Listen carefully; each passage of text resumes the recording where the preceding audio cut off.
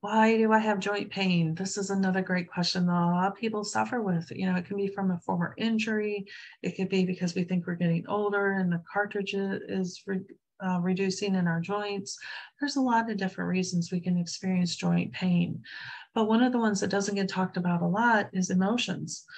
Your emotions can be stuck in your joints, and that can cause a lot of pain and discomfort. Understanding what the root cause of our joint pain is and providing support to those things can really mean the difference between having a good range of motion and comfort or discomfort.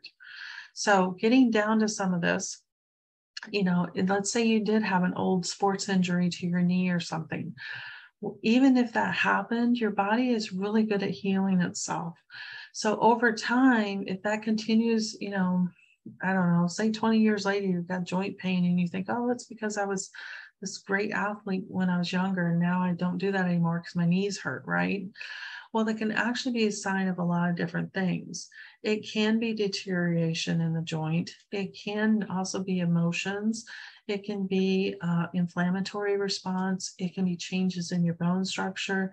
It can be a lot of things that are contributing to it, but there's equally enough things that we can do to support it and actually heal it. So things like diet, supplementation, a gentle movement, um, you know, looking at different kind of bone and joint health supplements can also be good for you. But just really understanding where it come from is really step one to controlling our response to joint pain and where that can actually lead us in our golden years in terms of health and well-being, as well as our flexibility and movement in our elderly years. So if you're looking for support with that, you can reach out to me at dragonspitapothecary.com.